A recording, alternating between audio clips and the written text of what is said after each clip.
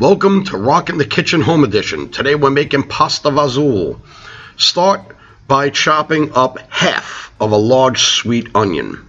Get it nice and coarse. Next, add about a quarter of a cup of extra virgin olive oil to your hot pan. Now drop in your onion. Now I like to just saute my onion until they're translucent. I don't like to overcook my onion or draw out any kind of a burnt flavor. And the same thing actually goes for my garlic, which we're going to add in next. So drop in your garlic, about 2 cloves, chop it up nice, fine or heavy, whichever way you like it. It's always about you and your taste. So make sure that you're cutting and chopping and doing these things to your own taste. Next up, we're going to grab some cannelloni beans, or as we said in the old neighborhood, gondolina beans. And we're going to add those in, give them a stir. Now we're going to add about 2 cups of chicken stock. Okay, once we have the chicken stock in there, give it a quick stir.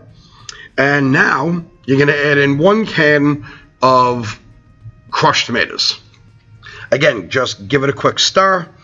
Okay, and by the way, this is not the soup version of this. This is more like a meal. Later on, we're going to cook the pasta right in this and make it nice and thick. Okay, in the meantime, let's season it. We're going to drop in some salt, crack some fresh pepper, and then you're going to add in some fresh grated cheese. Now, you get to pick which cheese you like. You may like Parmesan, somebody else may like Pecorino Romano, Asiago, whatever you like, put it in.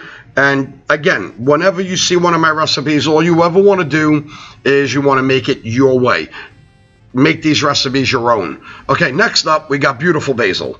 My grandmother, God rest her soul, my Nona Grace, used to call me her little basil boy, because I would go out on her back porch anytime she needed basil, and I would go to the plant, and I would pick the basil for her, and I always stole 1 leaf that I would eat myself.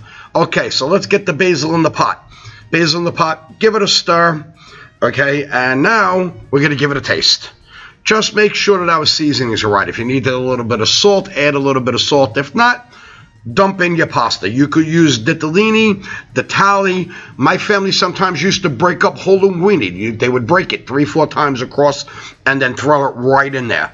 Now, just get this back to a boil. Let the pasta cook until it's al dente, and then scoop it right into your plate.